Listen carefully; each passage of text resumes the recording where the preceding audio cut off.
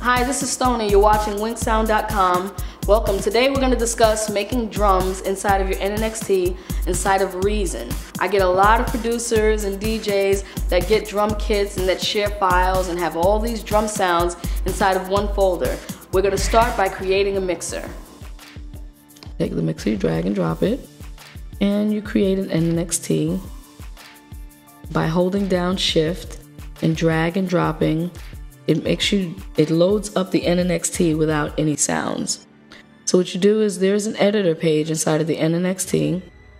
Come here, you open up the editing page. You have the option to load a sample, but you can also load multiple samples when you do that. So you hit this folder here, and I have a drum kit on my desktop. I'm gonna go here, I'm gonna hold down Shift, and I'm gonna select a multiple of samples here. I want the entire drum kit inside of the NNXT.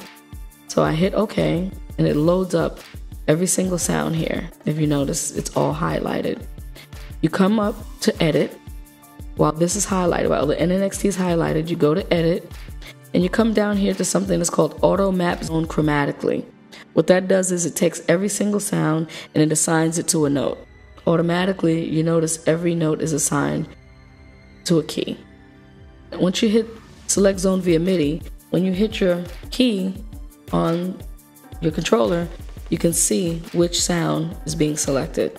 Once you've loaded your kit and you've created a drum set that's chromatically going across your keys, you can then come up to the actual rack of the NNXT, and you have the option here to load, which is the folder. So what you want to do is you want to save the patch. You want to click on Save Patch, and you want to name the patch, say, Stoney Kit. It's going to tell you the format. There's only one format for NNXT, a sample file, and it's right here. And you save the patch. Once you hit save, it creates a patch on your desktop or wherever you want it. So now if you want to then close this, create another NNXT, and you want to load that same patch, you go to Browse Patch, go to where you saved it, and here you'll find the extension, the patch. And the sounds are actually on the desktop as well. So what I would suggest is that you save the kit and you save the patch in the same folder. That way all the sounds and the patch and everything lives in the same place. And that's how you create a drum kit in the NNXT.